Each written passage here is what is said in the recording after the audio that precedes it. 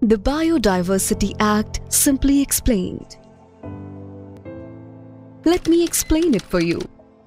Let's imagine a pharmaceutical company that is in the process of developing a revolutionary new medicine. This drug has the potential to help millions of people suffering from Alzheimer's disease, a disorder that destroys memory and other important mental capabilities in the elderly. However, the medicine is not based on synthetic chemicals manufactured in a lab. It is based on the Brahmi herb, one that we have all seen in our backyards.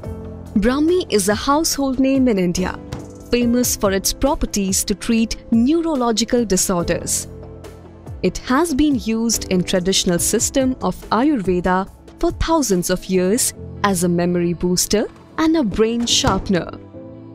India holds a sovereign right over Brahmi found in the country, as well as over the traditional knowledge associated with it.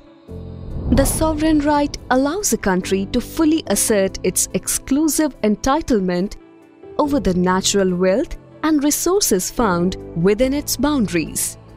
This right of a country was recognized in 1992 when the United Nations adopted the CBD, the Convention on Biological Diversity.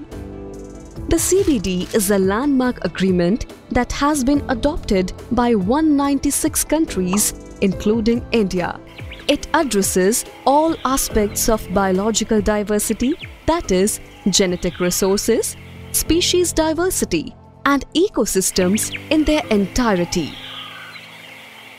It also introduced the principle of fair and equitable benefit sharing for access to and use of genetic resources. In 2002, the Parliament of India enacted the Biological Diversity Act. In line with the goals of CBD, India's Biodiversity Act has three objectives: the conservation of biological diversity, the sustainable use of its components, and the fair and equitable sharing of the benefits arising out of the utilization of biological resources, or in short, access and benefit sharing, or even shorter, ABS. The Biodiversity Act has established a three-tier structure for implementation. The NBA, the National Biodiversity Authority, is responsible for all matters at the national level. The SBBs, the State Biodiversity Boards, are responsible at the state level. And the BMCs, the Biodiversity Management Committees, have been established at every local body. The BMC committee consists of 7 members who possess knowledge of biodiversity, and they are registered in the local voters list. The Act recognizes local communities as custodians of biological resources, as well as the traditional knowledge and practices associated with them. How does this Act work in practice? Anyone who wants to use biological resources from India needs to obtain due permits. For example, if a company wants to use Brahmi leaves, it must seek permission from the NBA or the SBBs depending on its legal status. These permissions will be in form of a benefit sharing agreement or an ABS agreement.